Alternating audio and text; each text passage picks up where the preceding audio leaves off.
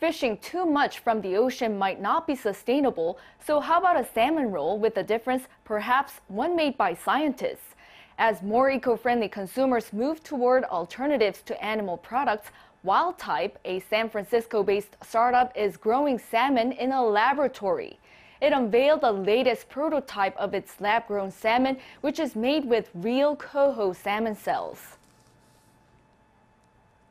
We're only growing the parts that we eat. So, typically when a fish is harvested, there's so much of it that is just discarded. So things like, the fins and tails and guts and parts that, we don't consume. And so when we started Wildtype, we wanted to really focus on just in the most efficient way possible, create just what we eat.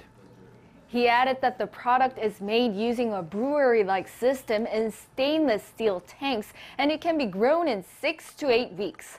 Wildtype aims to provide salmon that contains the same nutritional benefits and taste as fish caught in the wild, but without contaminants including mercury, microplastics, antibiotics, or pesticides. The company is currently only producing prototypes, but plans to eventually sell its salmon to restaurants and retail stores across the United States.